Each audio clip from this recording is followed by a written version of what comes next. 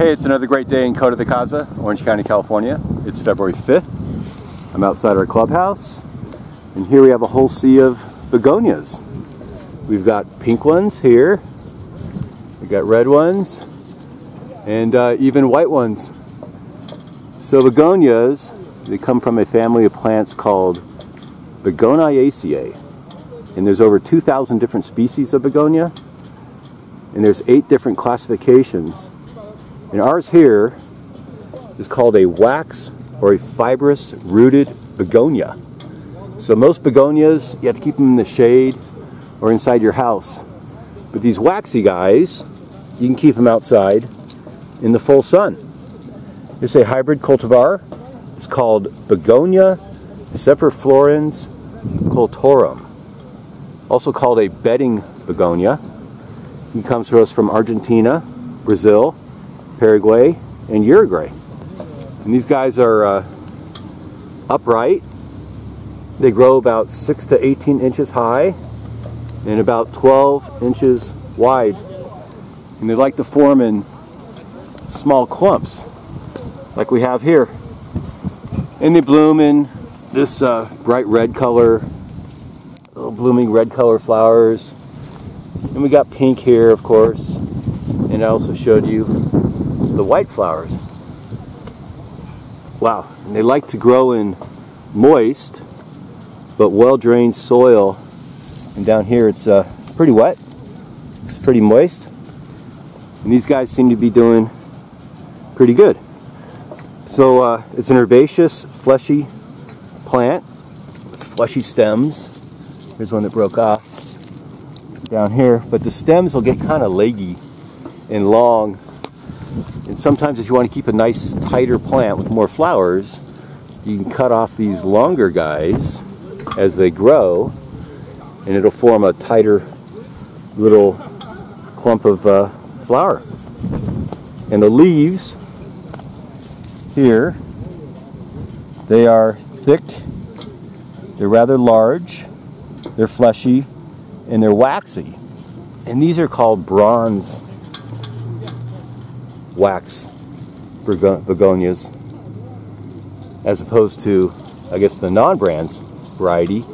And the bronze can be out in the sunshine and withstand the impact of the heat and the direct sun a little better than the other ones.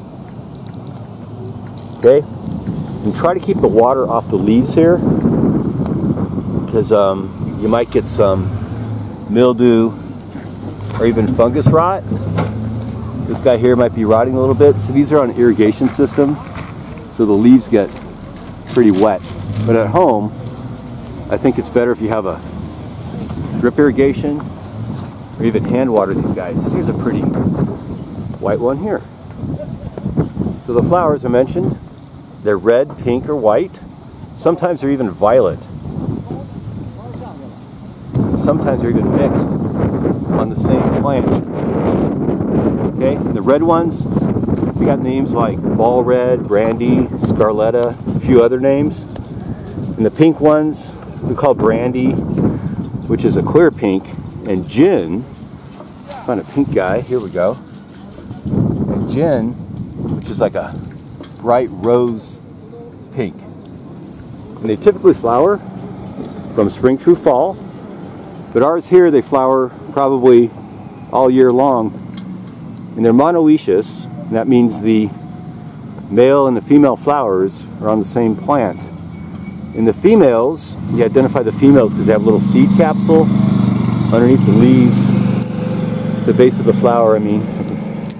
Alright, so it's kind of hard to tell. In the males, of course, here's a male, always has all these stamen, anther pollen sticking up here. Look at that. Wow. And to propagate this guy, you grow it from seeds or to buy divisions down at the base here, are stem or root cuttings.